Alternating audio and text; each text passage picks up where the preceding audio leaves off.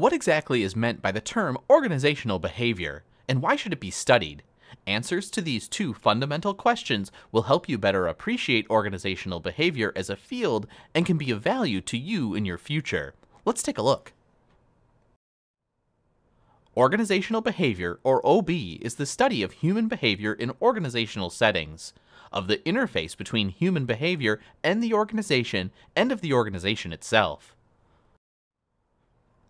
Although we can focus on any one of these three areas, we must also remember that all three are ultimately necessary for a comprehensive understanding of organizational behavior. This figure illustrates this view of organizational behavior. It shows the linkages among human behavior in organizational settings, the individual organization interface, the organization itself, and the environment surrounding the organization. Each individual brings to an organization a unique set of personal characteristics and unique personal background and set of experiences from other organizations. Therefore, in considering the people who work in their organization, managers must look at the unique perspective each individual brings to the work setting. But individuals do not work in isolation. They come in contact with other people and with the organization in a variety of ways. Points of contact include managers, coworkers, formal policies and procedures of the organization, and various changes implemented by the organization. In addition, over time, individuals change as a function of their personal experiences and mastery, as well as through work experiences and organizational development. An organization, of course, exists before a particular person joins it and continues to exist after he or she leaves.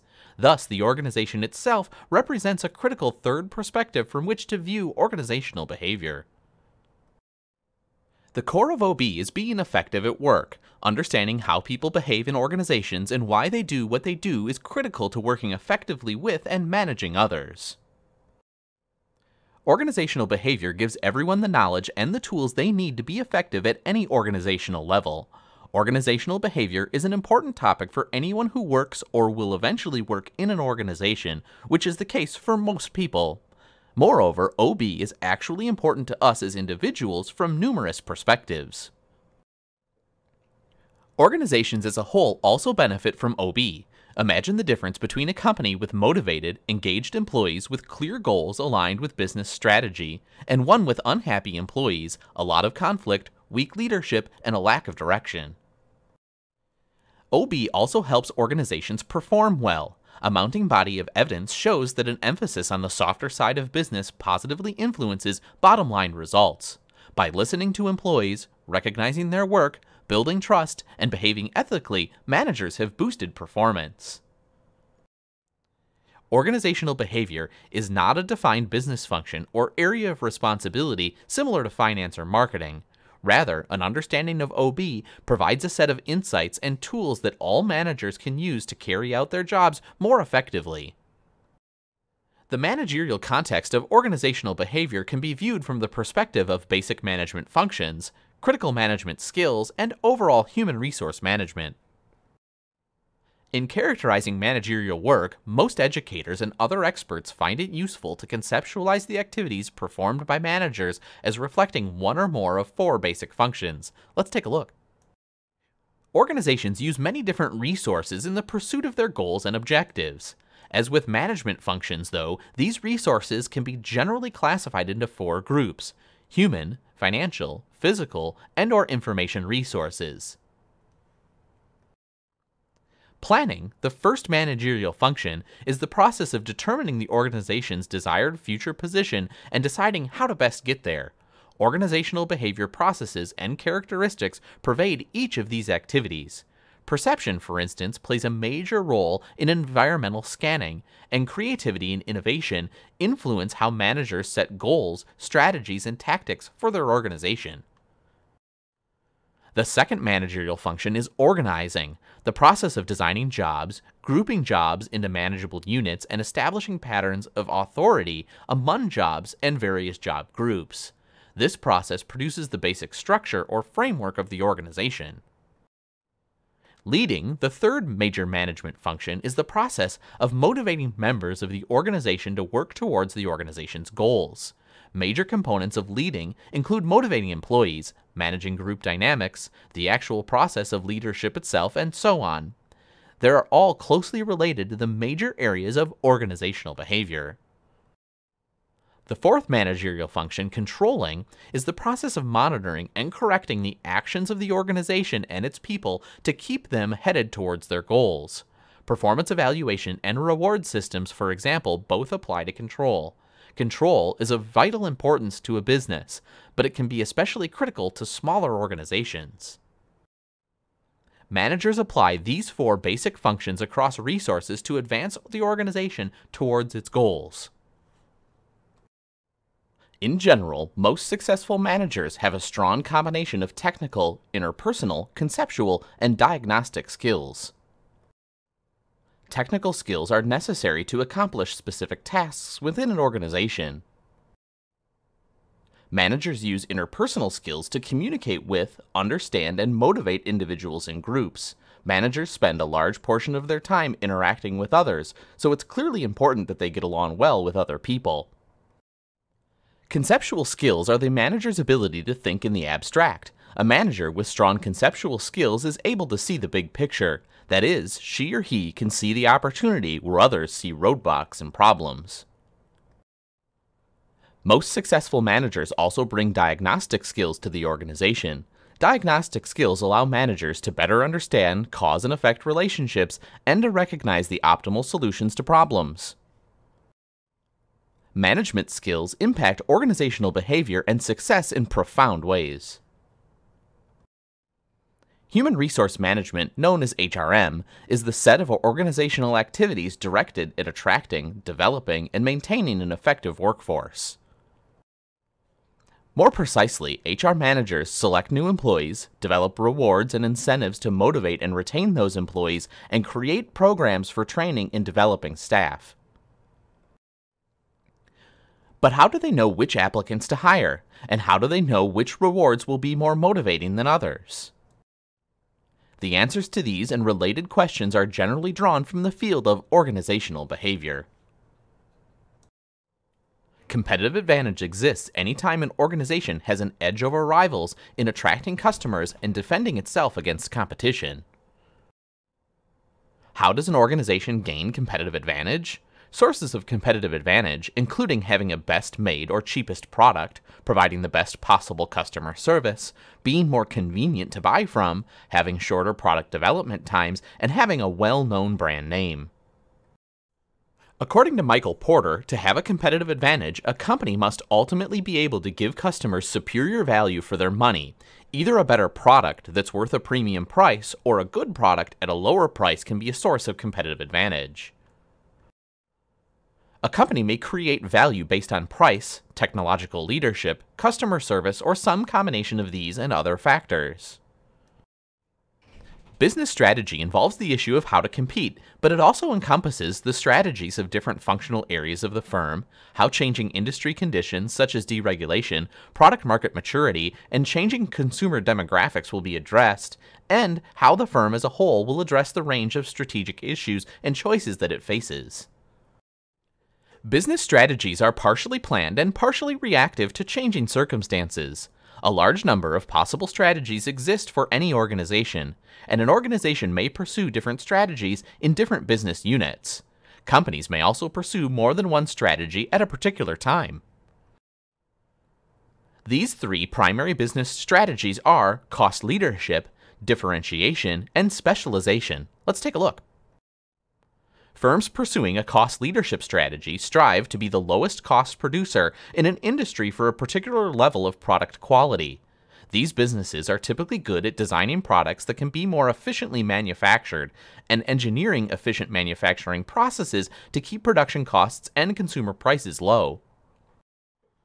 A differentiation strategy calls for the development of a product or service with unique characteristics valued by customers. The value added by the product's uniqueness may enable the business to charge a premium price for it. The dimensions along which a firm can differentiate include image, like Coca-Cola, product durability, like Wagner clothing, quality like Lexus, safety like Volvo, and usability like Apple Computer. Businesses pursuing a specialization strategy focus on a narrow market segment or niche, a single product, or a particular end use, or buyers with special needs, and pursue either a differentiation or cost leadership strategy within that market segment. Successful businesses following a specialist strategy know their market segment very well. They will often enjoy a high degree of customer loyalty.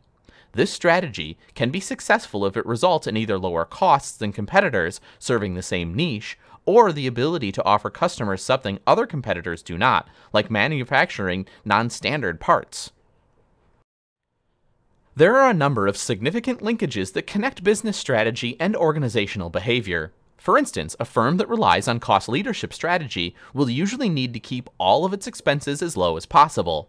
Therefore, this strategy might indicate relying on low wages for employees and trying to automate as many jobs as possible.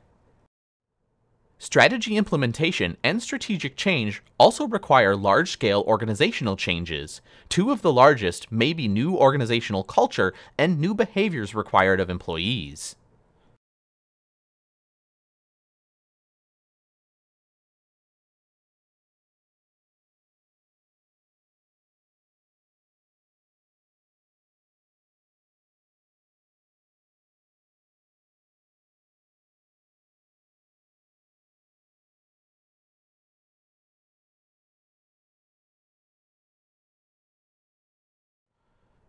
Formal study of organizational behavior began in the 1890s, following the industrial relations movement spawned by Adam Smith's introduction of the division of labor. In the 1890s, Frank and Lillian Gilbreth and Frederick Winslow Taylor identified the positive effects of precise instructions, goal settings, and rewards on motivation. Their ideas became known as scientific management and are often considered the beginning of the formal study of organizational behavior. Scientific management is based on the belief that productivity is maximized when organizations are rationalized with precise sets of instructions based on time and motion studies. The 4 principles of Taylor's scientific management are the following. Replace rule-of-thumb work methods with methods based on scientifically studying the tasks using time and motion studies. Scientifically select, train, and develop all workers rather than leaving them to passively train themselves. Managers provide detailed instructions and supervision to workers to ensure that they are following the scientifically developed methods. They divide work nearly equally between workers and managers. Managers should apply scientific management principles to planning the work, and workers should be actually able to perform the tasks.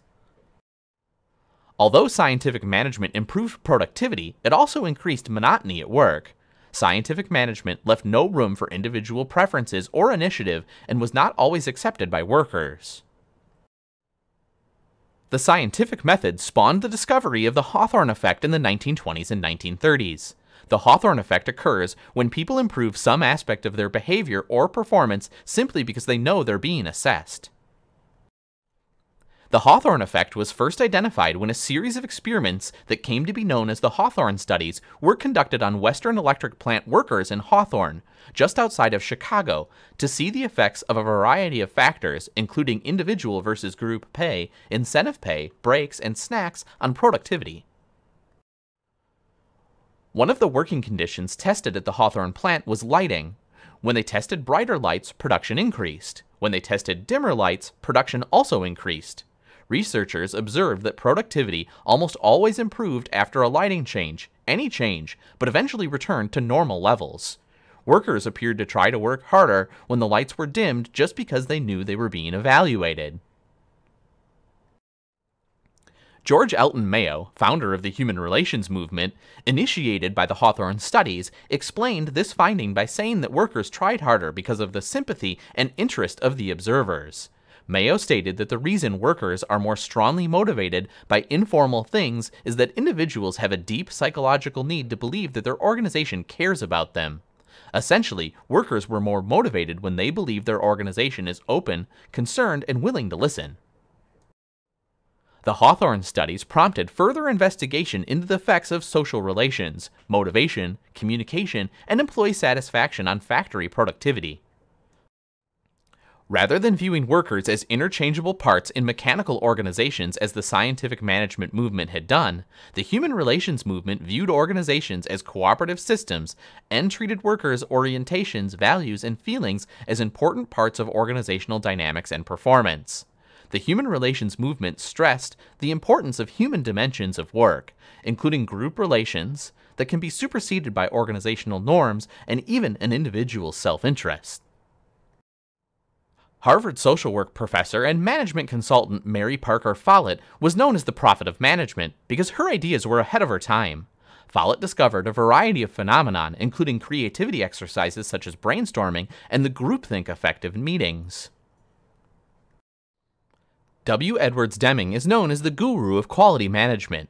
Deming taught Japanese industrialists statistical process control and quality concepts. His classic 1986 book describes how to do high-quality, productive, and satisfying work. Deming believed that removing fear from the workplace gives employees pride in their workmanship and increases productivity.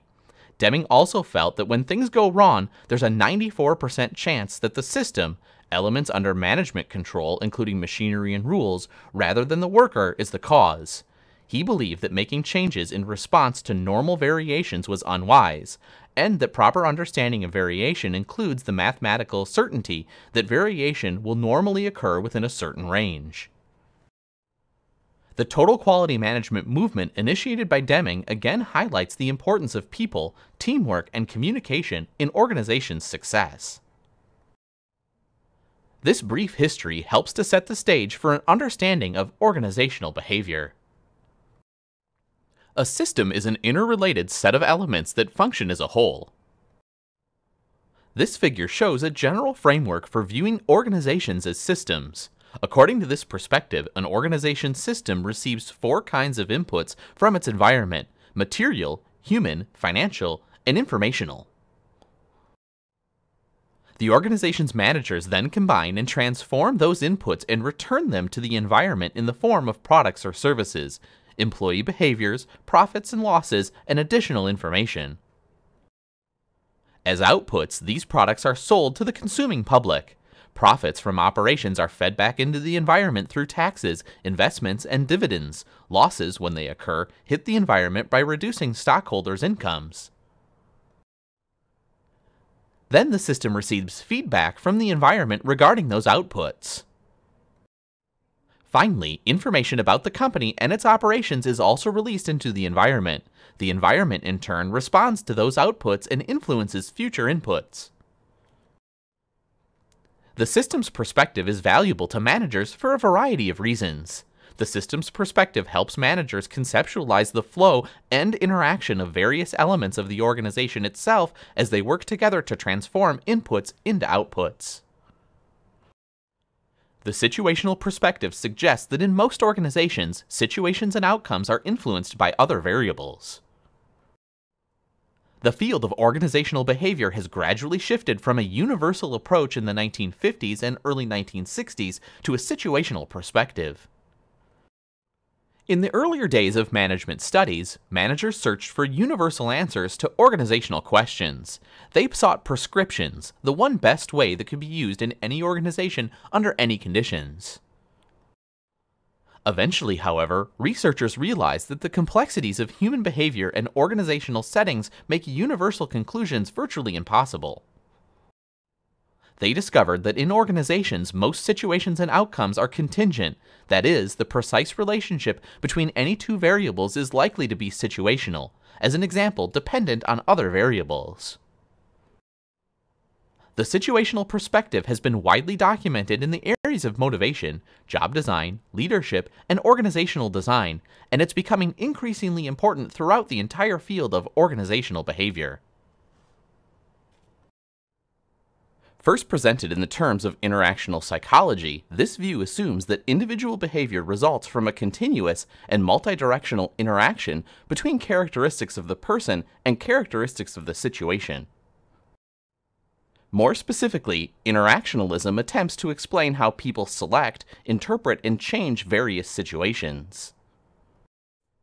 Note that the individual and the situation are presumed to interact continuously. This interaction is what determines the individual's behavior. The interactual view implies that simple cause and effect descriptions of organizational phenomena are not enough. Other studies may propose that attitudes influence how people perceive their jobs in the first place. Both positions probably are incomplete. Employee attitudes may influence job perceptions, but these perceptions may in turn influence future attitudes. The interactual view appears to offer many promising ideas for future development. They can do this by enhancing behaviors and attitudes, promoting citizenship, minimizing dysfunctional behaviors, and driving strategic execution. First, several individual behaviors result from a person's participation in an organization. One important behavior is productivity. A person's productivity is a relatively narrow indicator of his or her efficiency and is measured in terms of products or services created per unit of input. Performance, another important individual-level outcome variable, is a somewhat broader concept and is made up of all work-related behaviors. Even if all the people in a group or team have the same or similar attitudes towards their jobs, the attitudes themselves are individual-level phenomenon. Individuals, not groups, have attitudes. Managers need to assess both common and unique outcomes when considering individual and group levels in organizational behavior.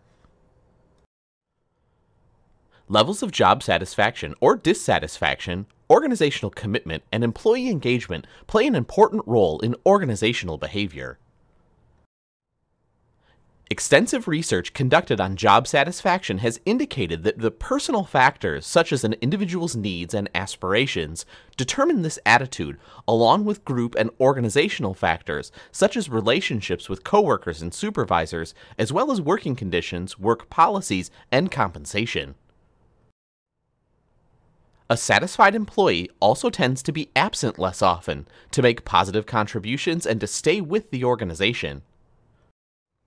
In contrast, a dissatisfied employee may be absent more often, may experience and express stress that disrupts coworkers, and may be continually looking for another job.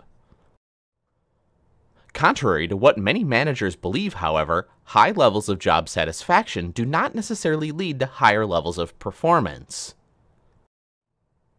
A person with a high level of commitment is likely to see himself or herself as a true member of the organization, to overlook minor sources of dissatisfaction with the organization, and to see herself remaining a member of the organization.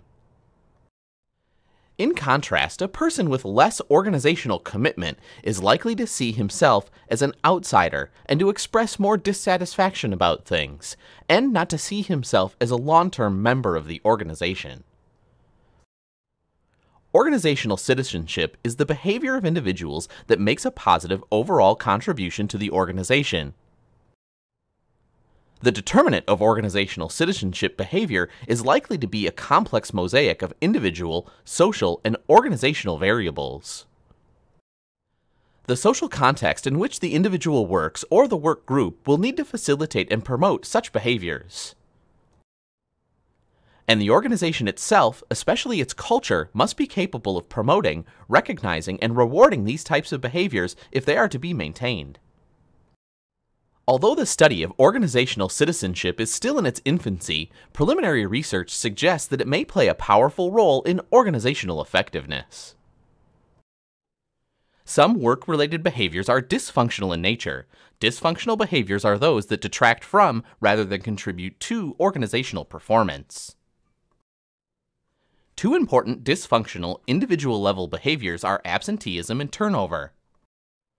Absenteeism is a measure of attendance. Although virtually everyone misses work occasionally, some people miss far more often than others. Some look for excuses to miss work and call in sick regularly just for some time off. Others miss work only when absolutely necessary. Turnover occurs when a person leaves the organization. If the individual who leaves is a good performer, or if the organization has invested heavily in training that person, turnover can be costly. Other forms of dysfunctional behavior may even be more costly for the organization. Theft and sabotage, for example, result in direct financial costs for the organization. Sexual and racial harassment also cost an organization, both indirectly by lowering morale, producing fear, and driving off valuable employees, and directly through financial liability if the organization responds improperly. So too can politicized behavior, intentionally misleading others in the organization, spreading malicious rumors, and similar activities. Incivility and rudeness can result in conflict and damage the morale of the organization's culture. Bullying and workplace violence are also growing concerns in many organizations. Violence by disgruntled workers or former workers results in dozens of deaths and injuries each year. The factors that contribute to workplace violence are difficult to pin down, but of obvious importance to managers. The answer is that common sense isn't so common. People don't always agree. If 10 people see the same leadership interaction, you may have 10 different common sense perspectives on what leadership is and how it works. Even if you don't find 10 different perspectives, you'll certainly not find perfect agreement to the same phenomena. Another answer is common sense isn't always right. Findings may seem like common sense after research is done, but beforehand, we don't really know what's going on. So it isn't just common sense. We need science and research because it's built on careful and systematic testing of assumptions and conclusions. This process allows us to evolve our understanding of how things work, and it allows us to learn when goals, confidence, satisfaction, cohesion, and rewards affect outcomes and why it happens. That's why you need to learn the theories and why you can't just operate on common sense. Organizational behavior is the study of human behavior in organizational settings, of the interface between human behavior and the organization, and of the organization itself. Although we can develop a good understanding of many of the norms, expectations, and the behaviors of others by living and working with people, there are many things that are not well understood without more systematic study. Decades of research have both reinforced some of the things many people inevitably believed and identified as common misunderstandings or misconceptions about organizational behavior. Rather than relying on experience or intuition, or just assuming that ideas are correct because they seem to make sense, the scientific method relies on systematic studies that identify and replicate a result using a variety of methods, samples, and settings. The scientific method, as you see here, begins with theory, which is the collection of verbal and symbolic assertions that specify how and why two or more variables are related and the conditions under which they should and should not relate. Theories describe the relationship that are proposed to exist among certain variables, when and under what conditions. Until they are proven to be correct, theories are no guarantee of fact. It is important to systematically test any theory to verify that its predictions are accurate. The second step in the scientific method is the development of a hypothesis, or written prediction specifying expected relationships between certain variables. Hypothesis testing can be done using a variety of research methods and statistical analysis. For our purposes, assume we collect data on our predictor, or independent variable, and our criterion, or dependent variable. We can then analyze the correlation, observed R, between the two variables to test our hypothesis. The correlation reflects the strength of the statistical relationship between two variables. Rather than answering the question with a yes or no, the correlation answers how strong the relationship is. A statistical technique called meta-analysis is used to combine the results of many different research studies done in a variety of organizations and for a variety of jobs. The goal of meta-analysis is to estimate the true relationship between various constructs and to determine whether the results can be generalized to all situations or if the relationship works differently in different situations.